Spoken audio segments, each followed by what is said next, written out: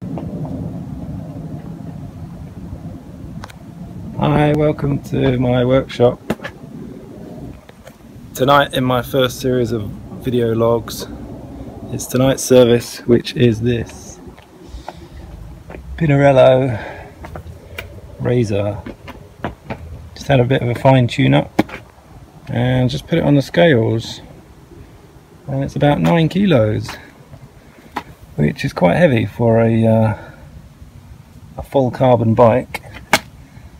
As you can see, it's got 105 gears, chain, generic cranks, nice carbon frame, internal cabling, and some Shimano RS wheels and 105 shifters. But yeah, nice bike, but